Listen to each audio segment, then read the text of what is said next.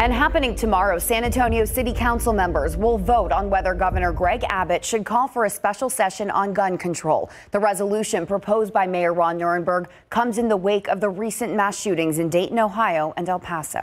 Devin Clark has a preview on the changes the mayor is hoping for and tells us what a local firearms expert has to say about all of it.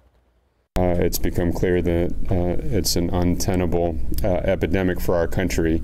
After dozens were left dead and even more injured in recent mass shootings, local politicians and firearms experts agree something must be done to stop the cycle of tragedy. I personally support common sense gun legislation, and specifically one of the items on the resolution is in addressing universal background checks. Part of the resolution drafted by the mayor's office mentions the mass shooting at the First Baptist Church of Sutherland Springs, which left 26 people dead and wounded 20 others back in 2017, and how back then Governor Abbott proposed red flag laws, which he said could have prevented firearms from making it into the wrong hands.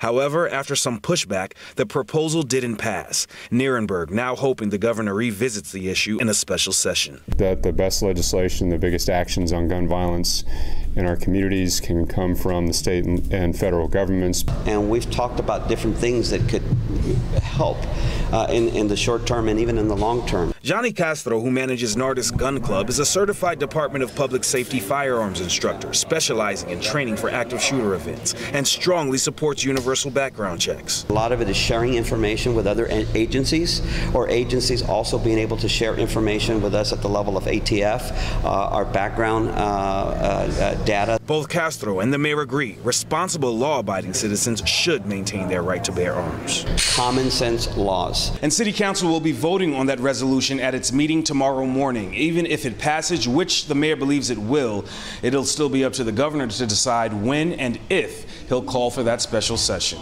In the newsroom, Devin Clark, KSAT 12 News.